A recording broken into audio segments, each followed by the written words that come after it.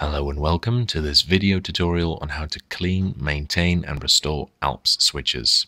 It was requested by several people, as there is not really a very in-depth guide on this apparently, and I have several Alps boards, some of which were very dirty when I got them, so I have some experience with this. Note that this video doesn't cover completely dead switches, because if a switch is completely dead, then it will have to be desoldered, replaced with a new switch and soldered in again, and there are already several videos on how to do that, so I'm not going to cover that in this video.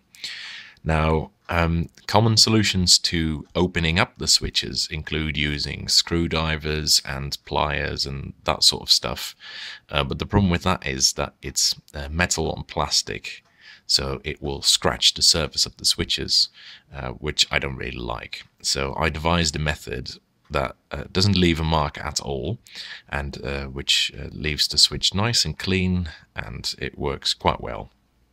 So you can do this with some pretty basic tools. What you will need is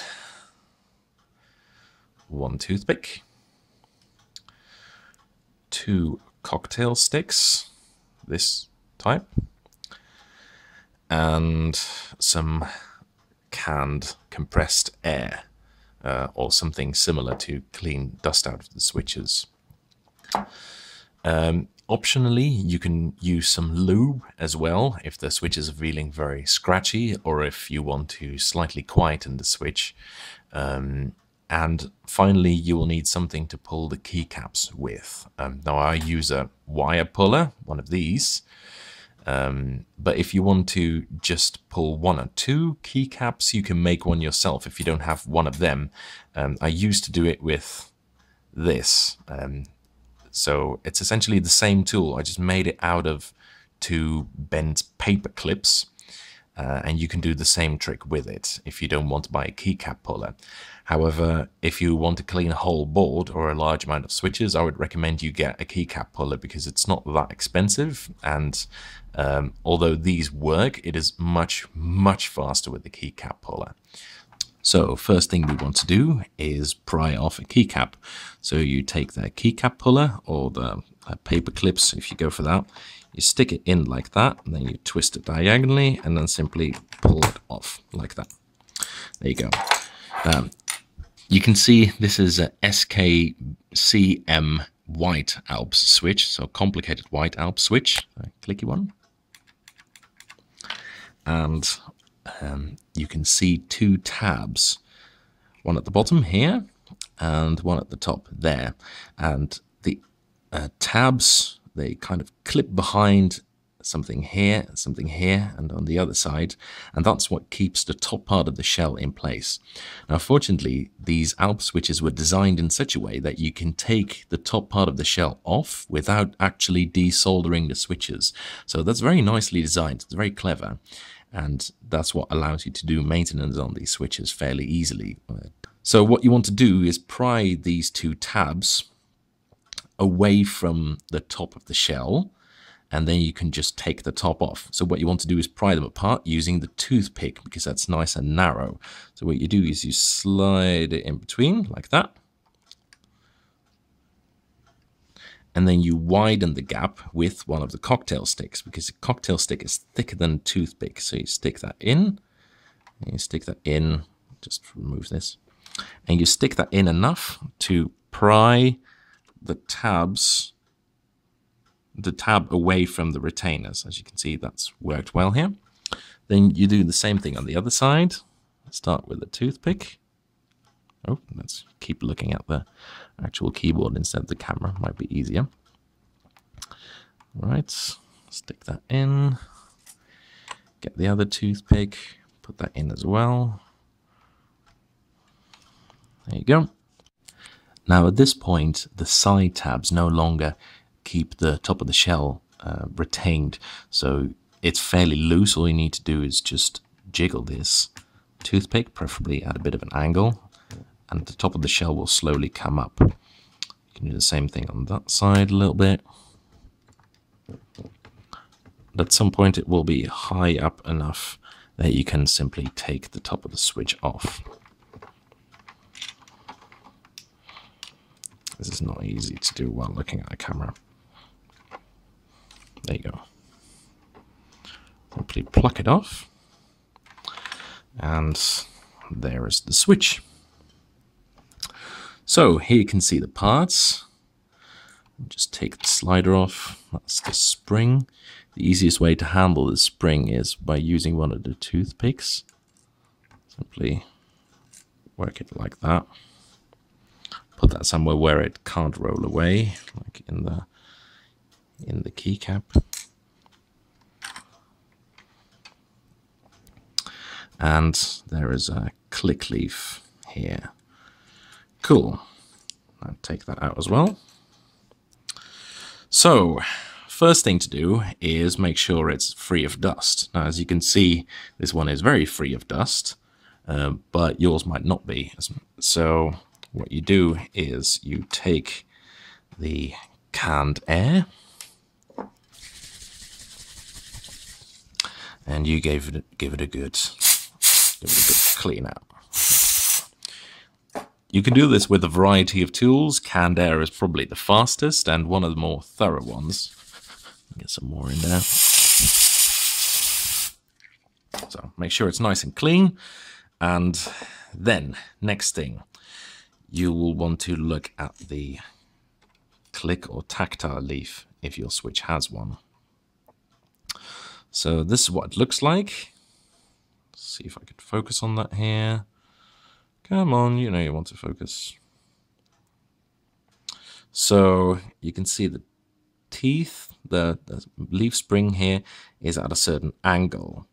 Now what you might want to, if the switch is no longer all that clicky or that tactile, is to increase the angle between that.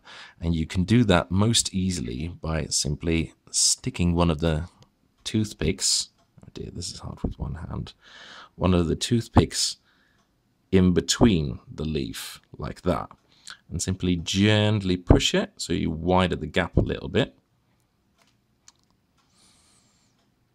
Don't go absolutely nuts on this, because if you do that you might over tactilize the switch and it might feel really weird, and it might also not make the feel of the board uniform.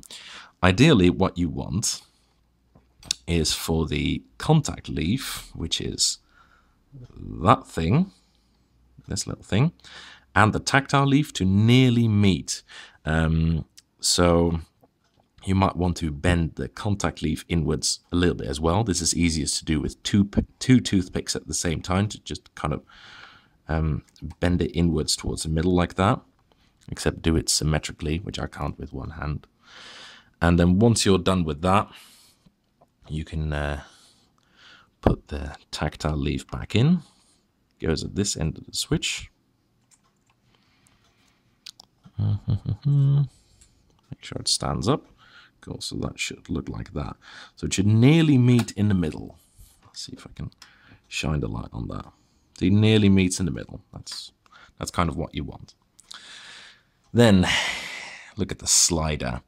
The slider has got one side with a little indent. The other doesn't have, the side doesn't have that indent.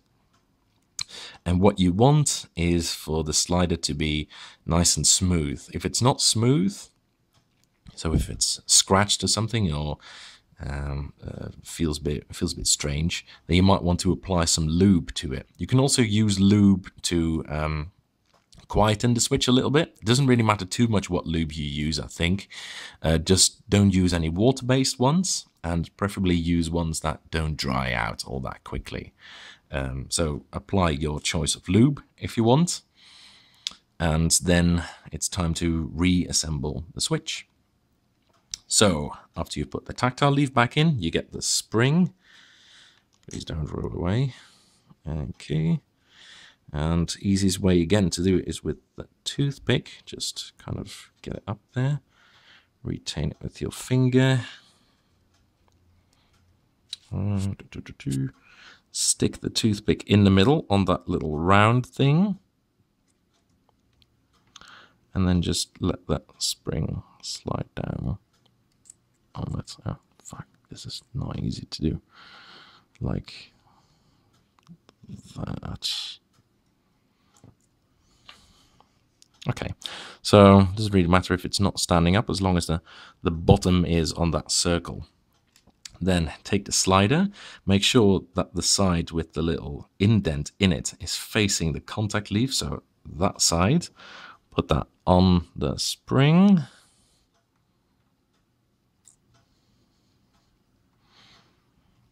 Like that. Then take the shell. If your shell is Alps branded, like that, like this one, you'll want to make sure that the Alps logo is away from the switch plate. So in this case, the logo goes on the bottom side. Then what you do is you kind of slide it over the slider.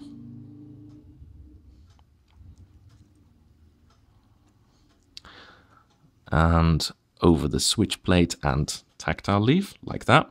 It will usually not immediately line up with the hole. So what you do is you press it down slightly and then use a toothpick to guide it towards the middle and then just press down on it. There you go, that's fixed. Put the keycap back on. And works again, works fine. Right, so that's been this video tutorial on how to clean out and maintain Alps switches and restore clickiness and tactility if necessary. I hope you enjoyed this video, and good luck restoring your Alps switches. Bye.